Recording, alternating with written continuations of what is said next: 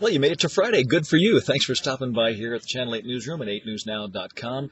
Got to tell you, the wind is probably going to get worse before it gets better. There's some wind advisories out for tonight, and at least a couple of the problems with that are, one, the big canopy at the pavilion in Henderson has already been ripped by some previous winds, and they're thinking tonight's winds may just be enough to really make a mess of it out there.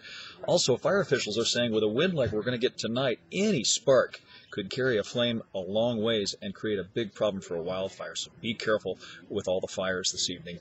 Coroner's inquest going on today to determine if a Metro police officer was justified in shooting a suspect in a chase a couple of weeks back here. We'll give you the results of that if we haven't been by news time.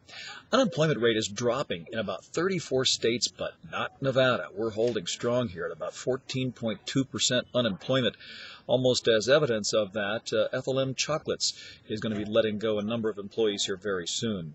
Cleveland Clinic, the Lou Ruvo Center of Brain Health, opens today, and the medical community is pretty excited about that. So are downtown businesses. Click It or Ticket campaign goes on this weekend with all the local police agencies telling you to buckle up, so be wary of that. Women's Tackle Football League coming to Las Vegas. We have the details, and of course, it's Free Friday, so we have a number of offers to tell you about. All those stories and a lot more is coming up on our news between 4 and 6:30. Hope to see you then.